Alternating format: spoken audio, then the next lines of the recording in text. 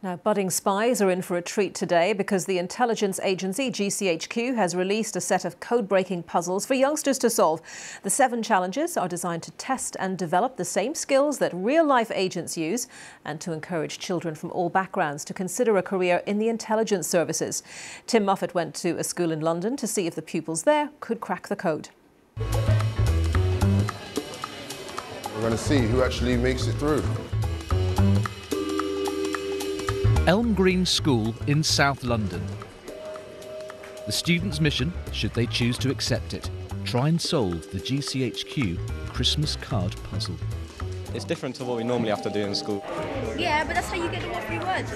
This little bar right here. We don't do much like code breaking, so it's something different.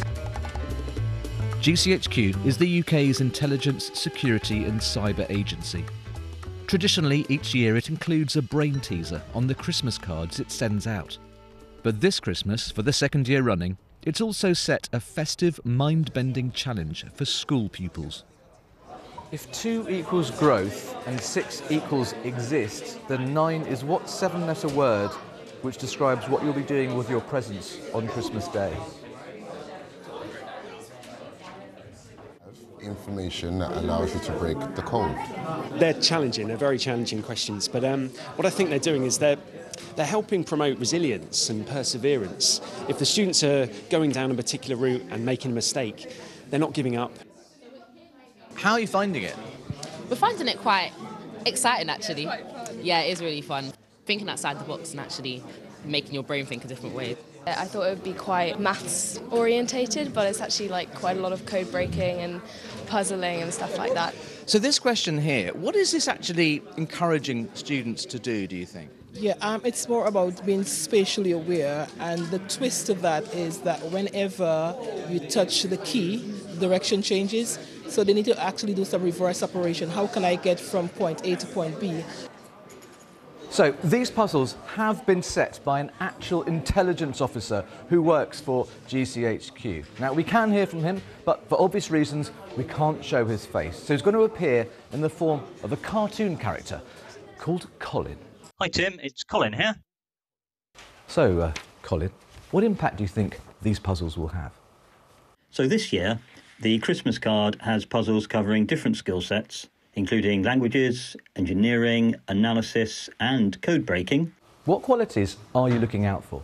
So the qualities needed are ingenuity, analytical skills, perseverance and an inquiring mind. In a sense, solving the challenge replicates what we need to be able to do in GCHQ, but in a fun way.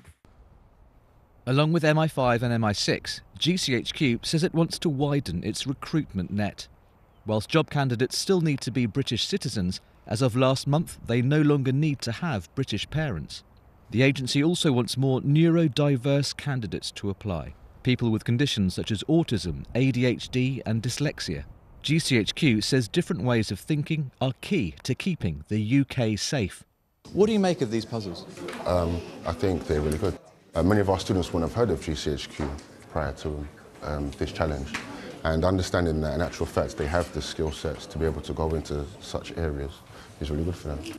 Has this made you think about a career in that world? Definitely, yeah. I've always been into like problem solving, like critical thinking, or like what you got to do to solve things. Have made me like look at that side like in much more detail. It's making me more interested in what this could lead to. Hundreds of schools will be taking part in this challenge today. Anyone initially bamboozled should take heart.